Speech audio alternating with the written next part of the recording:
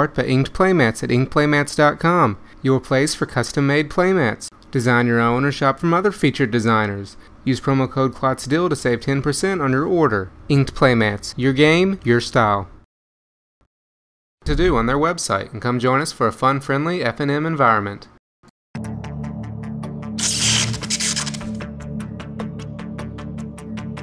Hello everybody, this is Kevin from KlotzProductions. Welcome back to another Magic the Gathering gameplay. For this match we have Noah playing mono white control and he's going up against me with Glissa Grave. Noah was on the play for this game, started with an Evolving Wilds and then I laid one down as well.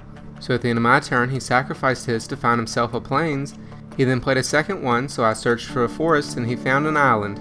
I then played a Strangleroot Geist and attacked for 2, dropping Noah to 18. Noah then played a Pristine Talisman on his turn, and then I attacked again, so he gained 1 and then lost 2, going to 17. Then post-combat, I laid down a Grim Backwoods and put a Sword of Feast and Famine into play. Noah played another Talisman on his turn and then played a Phyrexian Metamorph to copy my sword. I played another Evolving Wilds on my turn and sacrificed it to search for an island. I then equipped my sword to my Geist and attacked for 4 more, dropping Noah to 13. He discarded a Buried Ruin while I untapped my lands. Then post-combat, I played a Solemn Simulacrum and searched for a swamp. Noah then laid down a Haunted Fingraph on his turn and then cast a Sun Titan, gaining 2 life from his talismans, going up to 15. When the Titan came into play, he returned the Buried Ruin from his graveyard and then equipped his sword to the Titan. I played 2 Mortarpods on my next turn and then equipped my sword to my Solemn and then attacked with the Solemn along with the Geist. I was thinking that if he blocked the Solemn, I would be able to kill the Titan with my 2 Germs, however I forgot that they were black.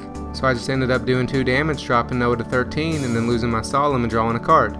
Noah played a Solemn of his own on his turn, going back up to 15 and searched for a Plains.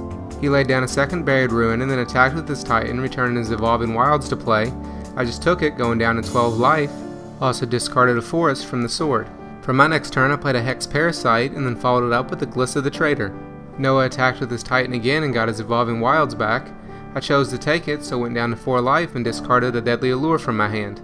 At the end of the turn, I used my 2 Mortarpods to kill Noah's Solemn and return my Solemn from my graveyard to my hand. I started off my next turn by flashing back my Deadly Allure, targeting my Parasite. Then I equipped my sword to my Glissa and then attached a Mortarpod to my Strangleroot Geist and sacrificed it, dropping Noah to 14. I then attacked with the team, so Noah started off by tapping his talismans to go up to 16. He chose to block the Parasite with his Titan since he had to. Then Glissa did first strike damage for 5, dropping him down to 11. He also discarded a Day of Judgment from the sword. Then for regular combat damage, his Titan died with my Parasite, so I returned it with the Glissa. He then took another 3 from the Geist, going down to 8. Then post-combat, I replayed my Solemn and searched for another Forest, and then replayed my Parasite.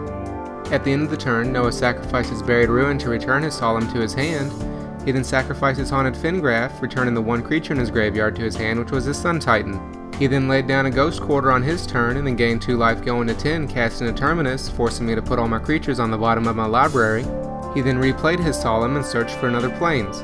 I then played a Strangleroot Geist on my turn and equipped my sword to it and attacked, so Noah just decided to chump block with his Solemn.